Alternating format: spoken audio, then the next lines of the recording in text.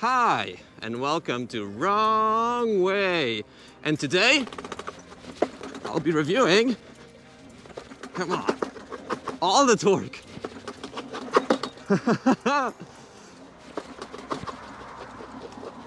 The ride of the Kingsong S22 Pro. What a beast! So, let me tell you more about it. But there's more! Come on! Woo! Woohoo! Oh man! Woo! This thing! Roll the intro. Wrong way.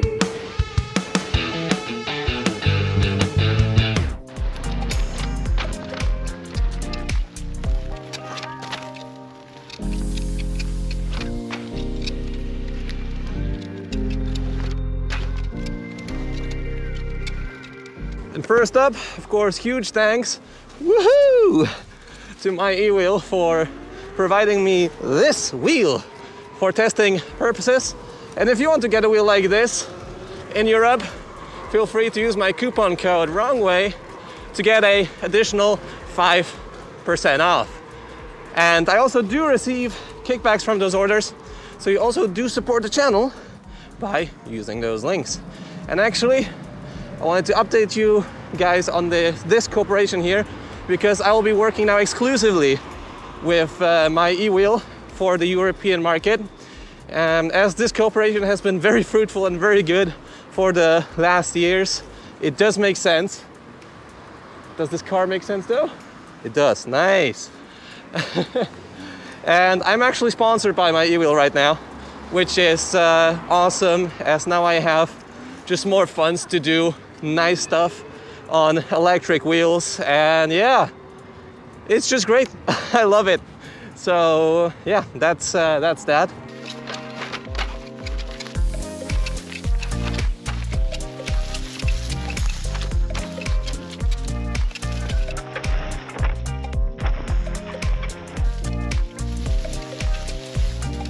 Will they stop? Will they stop? They did stop. Will this guy stop? Yeah, he did stop. Responsible riding right there. Anyways, as you can see by my emotions, I'm very, very pleased with the Kingsong S22 Pro. And maybe before we start talking about it a bit more, you can notice that there's some stuff that is not Kingsong S22 Pro. Got the NyloNove 2.0 Kinetic pads. Absolutely love them, they're perfect for this wheel. And I also do have the fairing plates on the side, because otherwise there's no space for pads on this wheel. I also have the NyloNove pads with adjustable angle. So this wheel is not stock anymore. With a stock experience, you can check out my original review maybe of the S22, like how this stock setup fares. But yeah, here it's just different, and I've optimized it to my liking. It's a bummer you have to do that. Usually before you had to just do it with Peugeot wheels. But now apparently we have Kingsong 2. S22 2. So now I will just talk a bit through with the ride, and we'll get to off-roading in a second, because this thing makes you fly. This thing just makes things possible on the wheel that you didn't think that were possible before. And the biggest also difference, not only being the suspension, but also the amount of torque because of the new motor with more torque. I think it has wider magnets, definitely more torque. And with those two things, with the new sliders and with the wider motor, this thing just launches. This thing became just so much fun. Because the original S22, I felt like, can we do a pedal grab here? Let's see. Oh yeah! The original S22, I have problems with, because it was just so not eager to ride. And this is.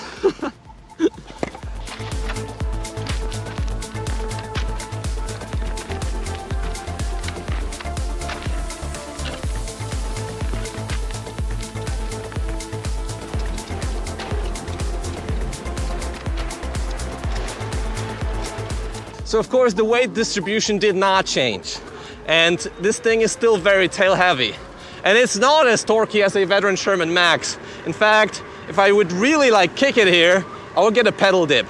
But the low end torque improved so much that it's absolutely enough, in my opinion, for most trail slash off-road riding. I have it also now set up at a pedal angle of 0 because I don't feel like I needs to lean forward so much anymore because of the bigger torque. It's just so much more lively, so much more willing to ride.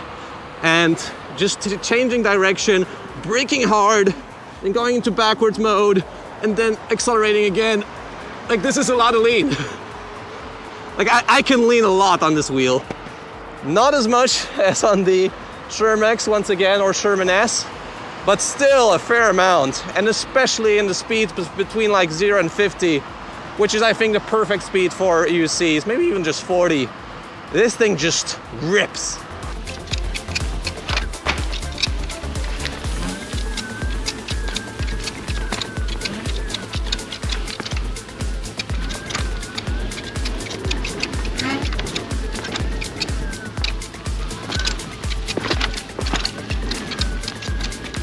Now this thing has been taken through hell and back. Like, this thing has seen abuse. This wheel needs to go to therapy, actually. What I've done to it is quite traumatic, to say the least. Like, I think this is the wheel I abused the most ever, and it doesn't even have like 400 kilometers on the clock. We did crazy jumps, we did stair gaps, we did you know, stair inclines, we did drops. Like, there's just so much pain this wheel has come through, and it shows also a bit. Like, the suspension starts to make a bit of noises. I bent the rim because I didn't have enough pressure, and I just launched off a stair set. I made, I think, 2 gaps there. So I will open this wheel up, and stay subscribed for the full review. I mean, stay subscribed for the teardown, because then we will see what's left of everything that is inside the Kinetic S22 Pro. Because now with the new roller design, there might be some wear and tear, believe it or not. I feel like the suspension, now that it works, has become a lot softer. So for casual strolls and like usual rides here, I don't know, on the grass, like, it filters out the bumps really well. I feel like for bigger jumps though, it became even a bit too soft for my liking. So maybe I'll just switch a bunch of stuff during the teardown, including the spring, to make it a 1,500 pound spring. And I think honestly how Leatt now allows users to use different sets of shocks in their wheels, I think it's almost like a no-brainer decision that Kingsong would allow users to just use a 1,500 pound spring instead of a 750 that we have stock, or even a heavier spring, because this, for me, as a 80 kilogram rider, for the stuff I do, is a bit too soft. And I have it already in the highest geometry, the most like designed for stunts, with the highest pedal clearance. And sometimes when I go on trails, it's still a bit not that much. Oh, let me just pick that up.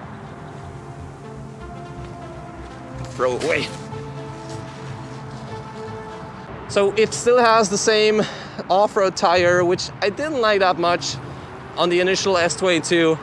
I'm kind of getting used to it, but as you can see on the turns, like the pedals come really close to the ground here, and I don't get that much response in those turns. I think a different tire would maybe work better, but for off-road use, it's like good enough, I guess. I've just gotten used to the way that I need to almost put my weight on the outside leg when I do sharp cornering. And when you try to really make a tight corner,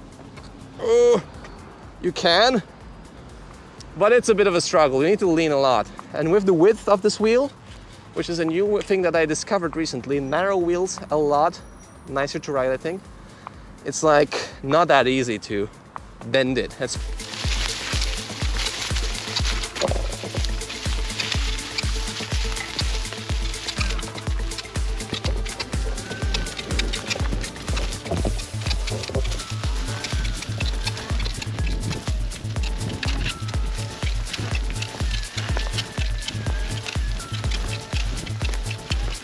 especially if you're seated. Some people just like almost crash. I saw a video on electricunicycle.org because the wheel tilts. It doesn't have just this motion of staying upright. So tire is like, I'm getting used to it. It's fine, but I think there's some room for improvement here. Can we go up here? Let's do it. Boom! Oh no, look at that off-road. What can I do? Oh, I just ride through it because I'm on an S22 Pro. Oh, that's crazy, dude. Look.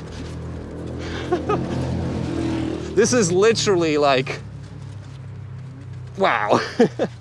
And the torque is still there. Okay, let's jump down here. If you're seated and you get a big wind gust, you can just like tilt to the side and not be able to recover. It's possible to ride seated on this wheel, but it's an advanced thing to do. Like, I wouldn't recommend you to try this right away because, as said, with the tilting of the wheel, it might be just a bit weird, and then you catch some side wind, a side gust, and just because of the tire, you might not be able to recover. It's really difficult at times to do that. Right, we're going now through the bridge. I will cut it short a bit, and I will probably get back to you once we're in a more off-roady location. All right, but before we get to the off-road section, quick word about suspension. And as you can see, it's just, it's magical, really. Now that you are able to feel the geometry, which is like progressive, it's like I'm talking very normally here. I could just raise my voice, and it's just a little bit of you know, vibrations, while just riding here on wheels is absolutely terrible. And I love the fact that it's really, you know, progressive. The harder you kick it, the more it stays hardened, which is good. I did notice though that at times where you have the compression, I mean the rebound set to very low, it starts to sort of bounce a little bit, especially if the tire is not like perfectly aligned. So I adjusted the rebound a bit, so now it's a tiny bit slower, and at times I do feel like a little bit of this sort of you know, feeling when I was riding e-bikes with heavy motors. And this is essentially like a wheelie e-bike with a heavy motor, and sometimes there's just no way around the inertia you have from a heavy motor, like not as heavy as V13, but still heavy motor like you have on the S22. So if you're experiencing a bit of like bouncing around, a bit of like jitteriness when riding, then make sure to set the rebound to low. But now I think I'll just stand here for a while. I'll change to the GoPro, I'll put on slow-mo, and let's just make some beautiful music and look at the S22 Pro's suspension.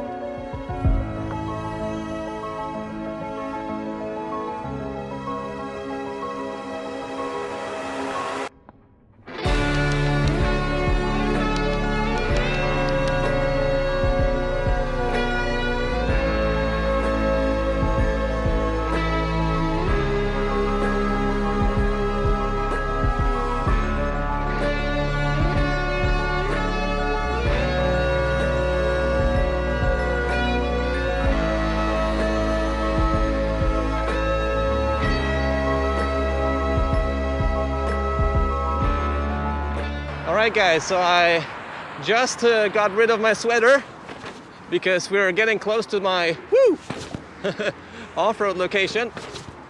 And yeah, it's a beautiful day right now in Warsaw, Poland. Just getting warmer. The last couple days were super cold, so I'm really rejoicing about the warmth. And here is my classic off-road location where I test all my wheels. We were recently here with the V13, and the V13 was kind of okay, but I was already hinting then that the S22 will be where the fun is at here.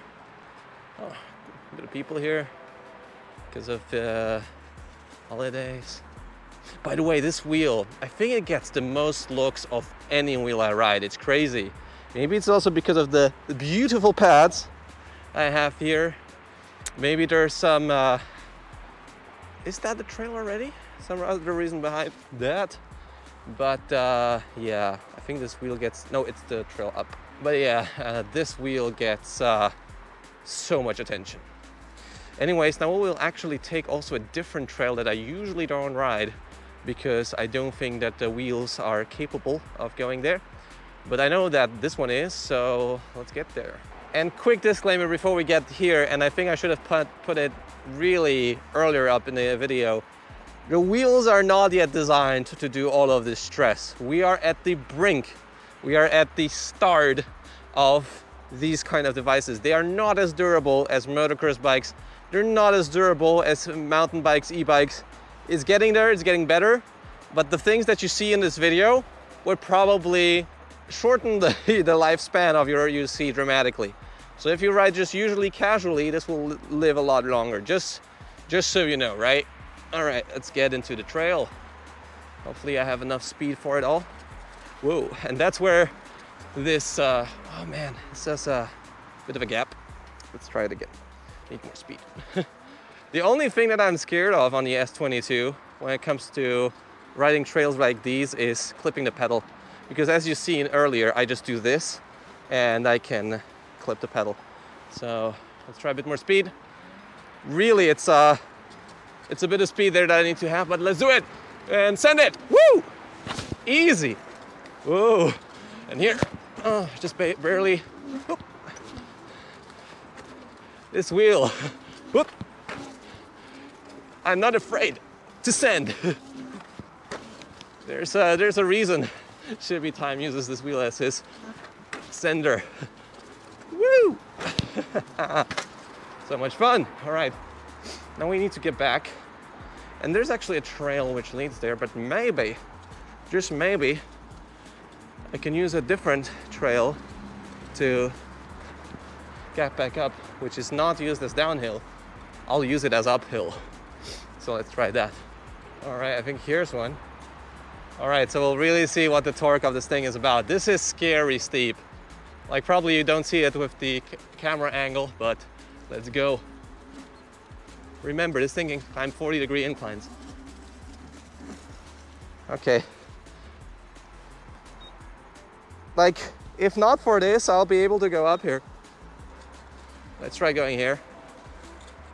And I really love that on the S22, we also have motor. Oh, slippery. Try to go again. We have motor temperature sensors and even battery temperature sensors. So if you do a bit of too much of stuff, it won't allow you to ride. All right, let's go here. Come on, come on. Oh, it's really muddy. And as you can see, this is what this off-road tire is about. It's like, it's not really off-road, it's dual sport. And people that know motorsports keep saying that. Because you can see that the tread is right away, it's covered. And then the tire isn't so off-road anymore, is it? So yeah, those are dual sport tires, not off-road. For nice trails, and everything is sort of, you know, dampened and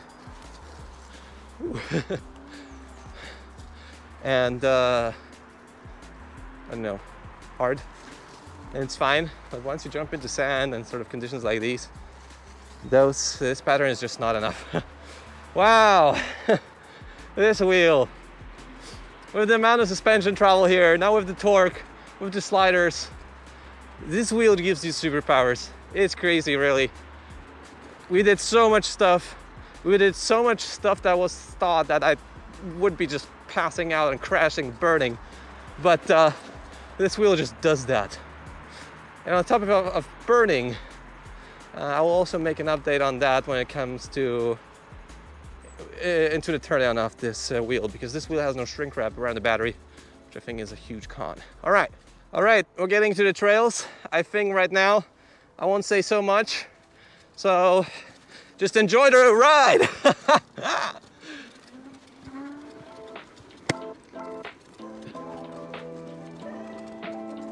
Let's go here.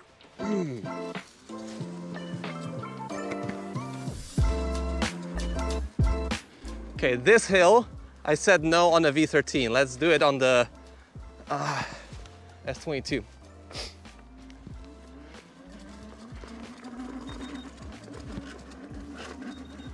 Oh, almost. Let me just quickly measure that. How steep that is. This is 33-ish degrees. Let me show you, 33-ish degrees. 39, like 35, 36 degrees on like the surface that you see now. So really, like, it could have more torque and would be awesome. Like, it doesn't have as much torque as the Master, but this is already plenty for most stuff that we do. But you know, there's always room for improvement. I'd rather have more torque than a top speed of 70 here, which I maybe just did once. This is the hill where I fried the V11 and where the V13 couldn't go up. Let's just smashed it. Okay, this guy just needs to go down. Just asked if I can go up if like somebody's riding down, because you never know. Oh my God, it just creams it. We still have a bit of sound, but man.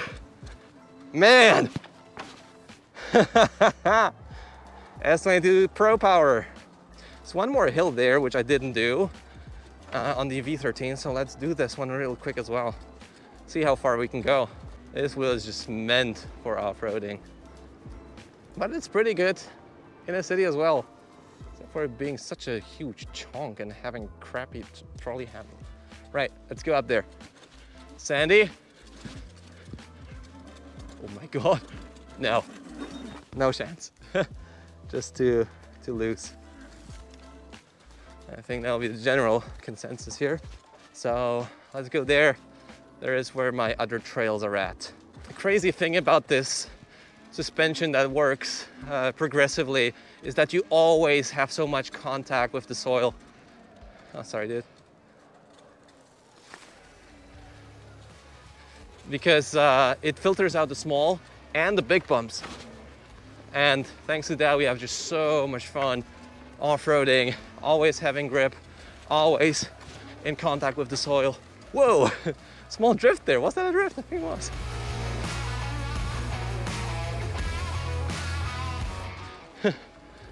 And yeah, for these sort of conditions, I think there's no better wheel. So, okay, here's people, so we turn around. Whoa, so much easier to wheel this around than the V13. Right. I think the biggest difference is if you want a suspension wheel and if you want to go off-road, then you want a suspension wheel because it just makes stuff so much easier. I'm going downhill. Boom. See that? I am actually spinning the wheel the other way around when going down. All right, jump. I go around here.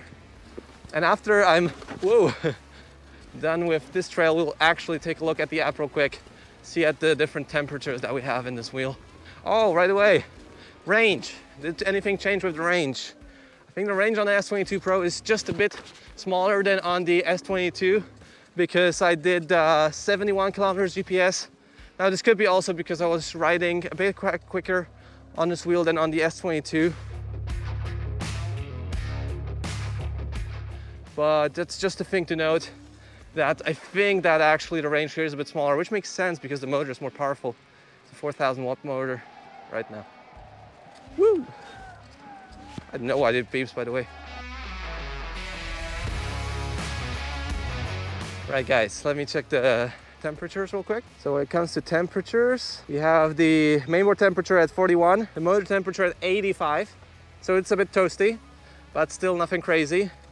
But it's great that we have access to those numbers, because otherwise, just like I did on my Sherman Max, which I will do an update on later on, maybe next week, I actually melted a bit of the isolation in the motor. So yeah, temperatures are fine. Like, those aren't like super steep hills, of course, and the real test would be to go up a mountain. So probably Marty can do something like that, or Albert at EVs, or you know, some other people. But I think it's fine. So look guys, let me just conclude it all. This is the wheel I have the most fun with. Like, this does it all. Like, I can do jumps, I can do stairs, I can also comfortably ride places. Although it's, I think, not as comfortable just because of the width of the wheel. It's just so wide. And sometimes I just choose the Sherman Max instead, or even the V13. But the trolley is just so uncomfortable to use in everyday scenarios. Doing those jumps, doing tricks, doing off-road especially, there's no better wheel you can take, except if you want to have just more range. So with that said, this is not my final review yet. We will do an update when we'll be doing the teardown, how it looks from the inside, how much stuff is broken, if there's anything broken. And I'll share you, of course, my final thoughts in the final review of the S22 Pro, and soon we'll have the S19. So with that said, if you're still here, leave a like on the video, subscribe to see more content like this, and I'll see you in the next video.